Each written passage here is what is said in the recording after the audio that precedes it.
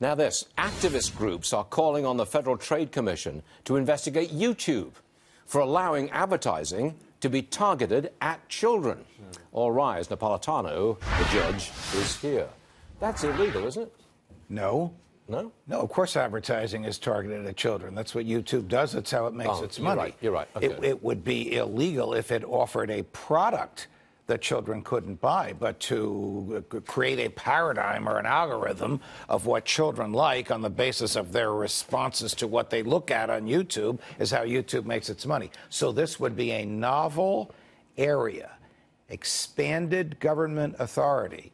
If the Federal Trade Commission, which the president can't control because it's an independent agency, were to go there. This is the same Federal Trade Commission that has an agreement with Facebook that you will pay us $40,000 for every act of privacy violation we can find, and you've just admitted to 87 million of them. So you would say, get lost, activists. You don't have a case. If I were on the Federal Trade Commission, which I wouldn't be, I would say that, yes. But in what way are children being targeted? I mean, so what? I mean, you inevitably target groups of people. That is the job of an effective communicator of the goods that are being sold by the producer. I would imagine the activists are saying it's unfair because children can't say no and they buy this stuff on their own or they drive their parents crazy. Stu, it's a violation of the Children's Online Privacy Protection Act, which safeguards kids under the age of 13, that companies watch what they're watching and follow them on their social media platforms